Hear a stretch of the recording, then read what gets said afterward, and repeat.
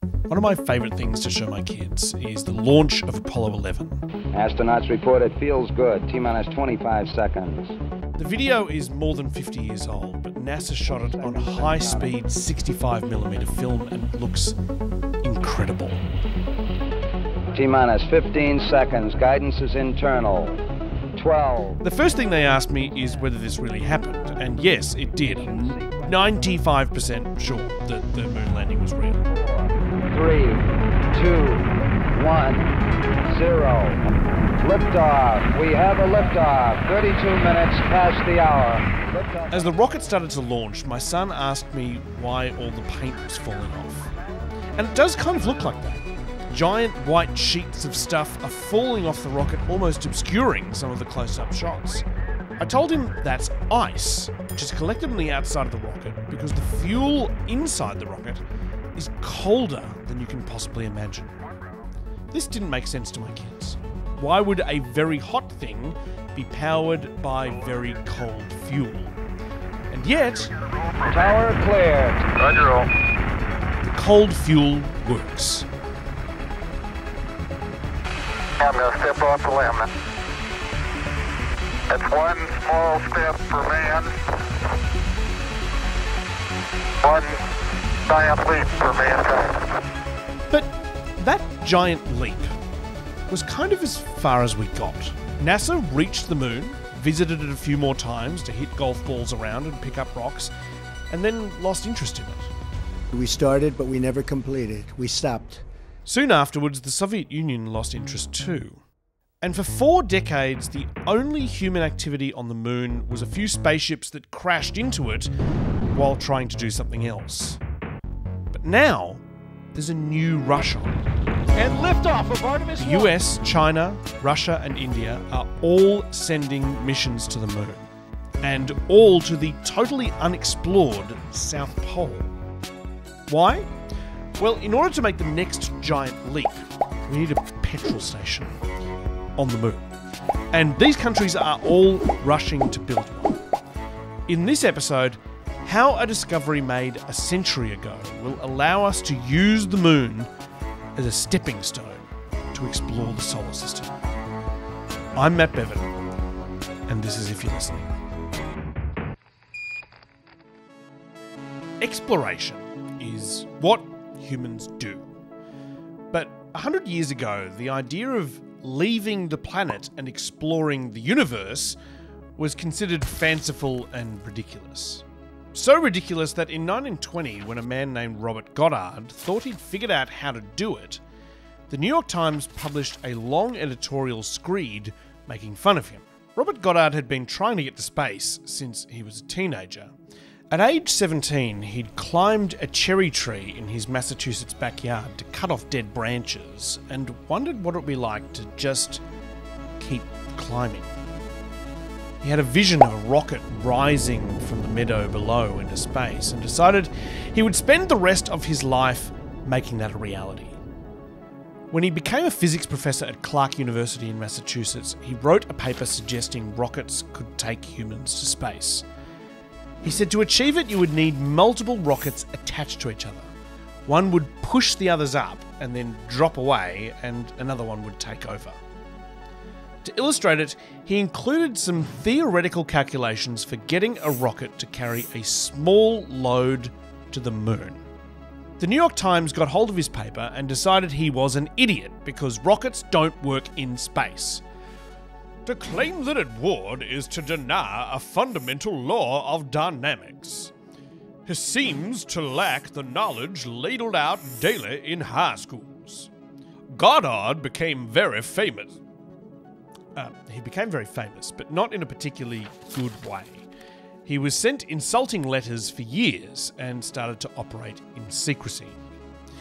He struggled to get funding for his research because people thought it was ridiculous. When he conducted a test of one of his rockets, the papers joked that he had only missed the moon by 298,000 miles. Lol.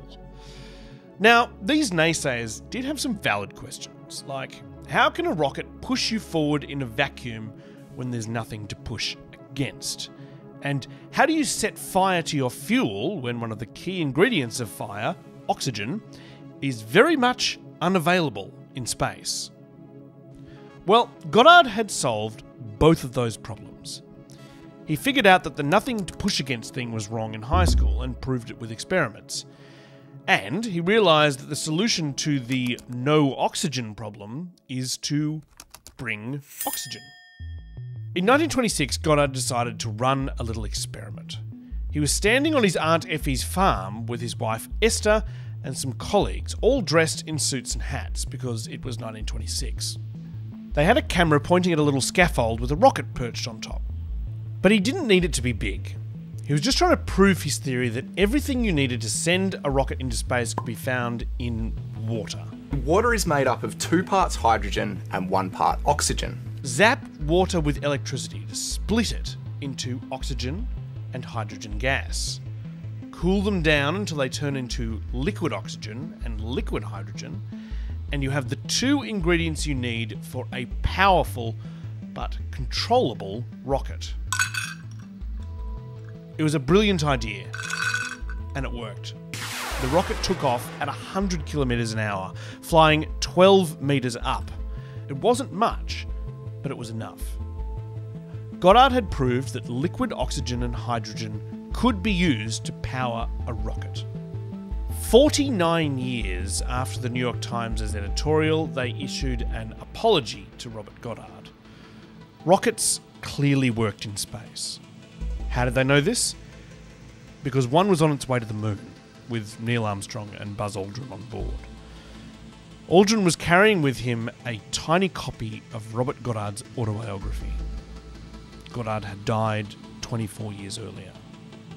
He never saw a man-made rocket in space, but every single space mission was made possible by his discoveries. Getting Apollo 11 from the Earth to the moon needs about 1.5 Olympic swimming pools worth of liquid hydrogen and liquid oxygen. But the moon is only a 3-day journey from Earth. Mars is a bit further than that. The problem with Mars is that it is a 6-month trip one way, best case.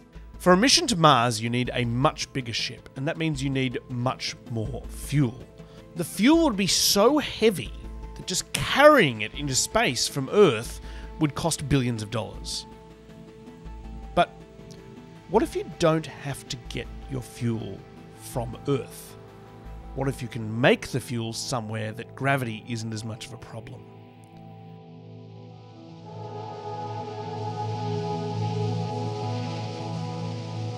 In the 1980s, we discovered ice on the moon.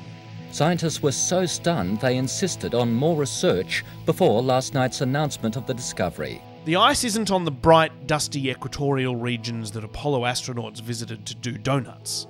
That max acceleration? He's got about 2 wheels on the ground. No, the ice is hidden in shadows in a much less fun part of the moon. The spacecraft identified what appeared to be a huge crater full of ice. Just like on Earth, the south pole of the moon has a lot of ice. It's in the bottom of craters, in permanent shadows where the sun can't melt it. And what's in ice? Hydrogen and oxygen, the very things that we need to make rocket fuel. Apart from drinking water, it could be used to grow food, supply oxygen, even make rocket fuel. It's cold down there. It's like Moon Antarctica. And one day it will likely host a rocket refueling station, or possibly several. They'll look like fuel refineries, big industrial processes. There's even more ice on Mars Antarctica, and in the Marstic, at the top bit where Mars Santa lives. Ho, ho, ho! So if we ever get to Mars, we could use that ice to make enough fuel to get home. Removing the need to yeet all our fuel into space from the Earth's surface makes deep space exploration much more viable. While we've known about ice on the moon since the 90s, recent discoveries have found significantly more ice than expected. And that is what has started a new race to the moon.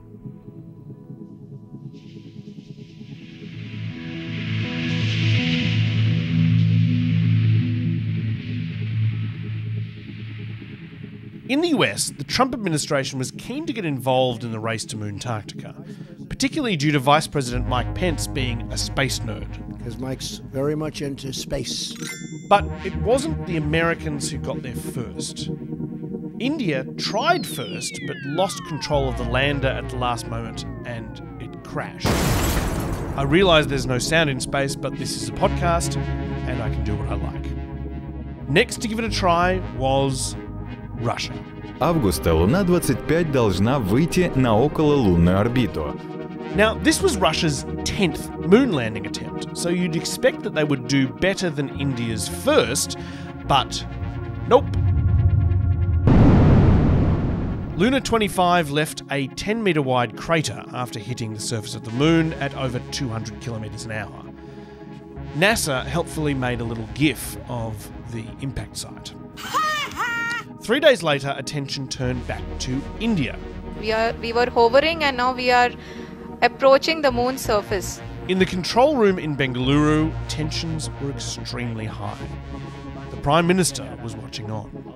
We can see the Honourable Prime Minister, Shri Narendra Modi ji, who is here to encourage us. This time, they managed to slow down. जी हाँ, आप अपनी screen पे देख सकते हैं. Sir, we have achieved soft landing on the moon. India is on the moon. India's successful moon landing was also incredibly cheap. The price tag was lower than most Hollywood blockbusters set in space. They had proved it's cheaper to go to the moon than pretend to go to the moon. After landing, India dispatched its rover, which has started exploring the area at an extremely sedate 36 metres per hour, which is slightly slower than a fast snail. Now, the South Pole on the moon isn't that big. It's about the size of Tasmania. And across it is about enough ice to fill Sydney Harbour.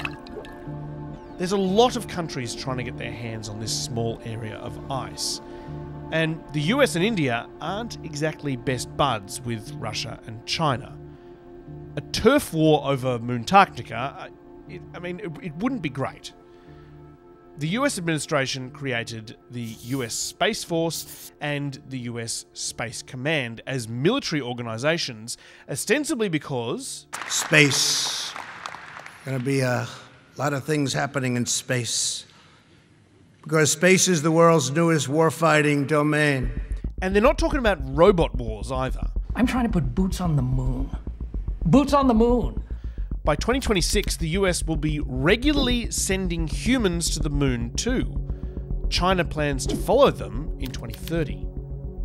Mining ice is going to be complicated and hazardous enough without the threat of humans fighting each other. Go, go, go! Particularly given that the nearest hospital is 400,000 kilometres away. A lot of people think it would be nice if there were some kind of laws in place to control what happens in space. There is something called the Moon Agreement of 1979. The Moon Agreement called for all profits made in space to be distributed to all countries, especially those in need. American space entrepreneurs like this guy, Jim Benson, weren't huge fans. It just was a sort of a communistic approach to space that really could have put a complete damper forever on the exploration and development of space. Australia signed it, but none of the countries with actual space programs did. In 2020, the Trump administration expressly rejected the Moon Agreement. Instead, Trump, or realistically Mike very much into space Pence, put forward the Artemis Accords, which encourage countries to cooperate peacefully, act transparently and responsibly, and rescue people who get into trouble while mining in space. Australia signed that too. Anything to do with mining, we will sign it. Boy, oh boy, do we love mining. You want to send these boys into space? Fine. I'm sure they'll make good astronauts. But they don't know jack about drilling. Now, 28 countries have signed it, including India. But China and Russia have not signed it. During the Age of Discovery on Earth, when European explorers sailed around the world looking for new lands and treasures, resupply ports were often sites of conflict.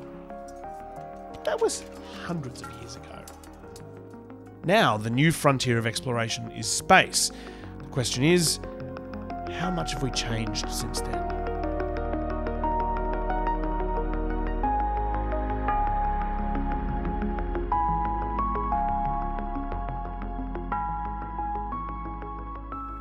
G'day, Matt here. I've stepped into this strange void to tell you that if you want to watch or listen to more episodes of If You're Listening, you can do it right now. You can listen to them on the ABC Listen app, or you can watch more episodes here on YouTube, or on ABC iView as well.